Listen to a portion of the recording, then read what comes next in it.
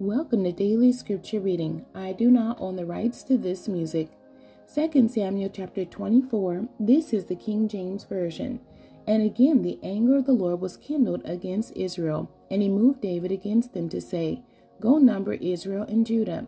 For the king said to Joab, the captain of the host, which was with him, Go now through all the tribes of Israel, from Dan even to Beersheba, and number ye the people, that I may know the number of the people. And Joab said unto the king, Now the Lord thy God add unto the people, how many soever they be, 100-fold, and that the eyes of my lord the king may see it. But why doth my lord the king delight in this thing? Notwithstanding, the king's word prevailed against Joab, and against the captains of the host. And Joab and the captains of the host went out from the presence of the king to number the people of Israel. And they passed over Jordan, and pitched in Aroer, on the right side of the city that lieth in the midst of the river of Gad, and toward Jazer. Then they came to Gilead into the hand of Tatim Hoshai, and they came to Danjan, and about to Zidon, and came to the stronghold of Tyre, and to all the cities of the Hivites, and of the Canaanites, and they went out to the south of Judah, even to Beersheba. So when they had gone through all the land, they came to Jerusalem at the end of 9 months and 20 days. And Joab gave up the sum of the number of the people unto the king.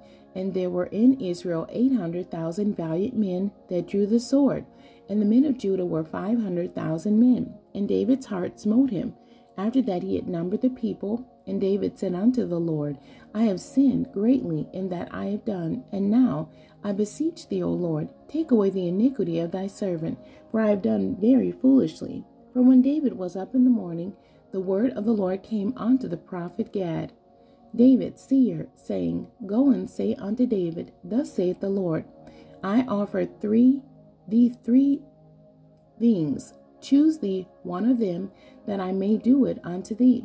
So Gad came to David, and told him, and said unto him, Shall 7 years of famine come unto thee in thy land? Or wilt thou flee 3 months before thy enemies, while they pursue thee? Or that there be 3 days pestilence in thy land?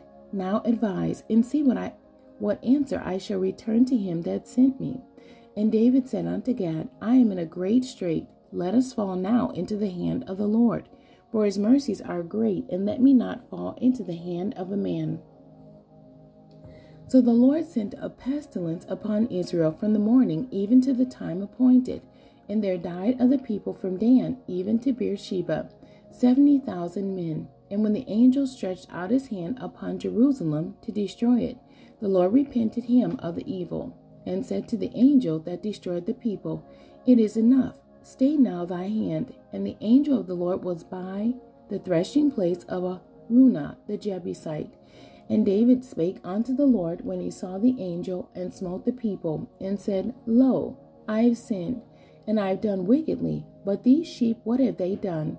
Let thy hand, I pray thee, be against me, and against my father's house. And Gad came that day to David, and said unto him, Go up, rear an altar unto the Lord in the threshing floor of Araunah the Jebusite. And David, according to the saying of Gad, went up as the Lord commanded. And Araunah looked and saw the king and his servants coming on toward him. And Araunah went out and bowed himself before the king on his face upon the ground. And Araunah said, Wherefore is my lord the king come to his servant? And David said, To buy the threshing floor of thee, to build an altar unto the Lord, that the plague may be stayed from the people. And Araunah said unto David, Let my lord the king take and offer up what seemeth good unto him. Behold, here be oxen for burnt sacrifice, and threshing instruments, and other instruments of the oxen for wood. All these things did Araunah as a king give unto the king. And Araunah said unto the king, The Lord thy God accept thee. And the king said unto Araunah, Nay, but I will surely buy it of thee at a price. Neither will I offer burnt offerings unto the Lord my God of that which doth cost me nothing. So David bought the threshing floor and the oxen for 50 shekels of silver. And David built there an altar unto the Lord, and offered burnt offerings and peace offerings. So the Lord was entreated for the land, and the plague was stayed from Israel. The end. God bless you, and thank you for joining me today.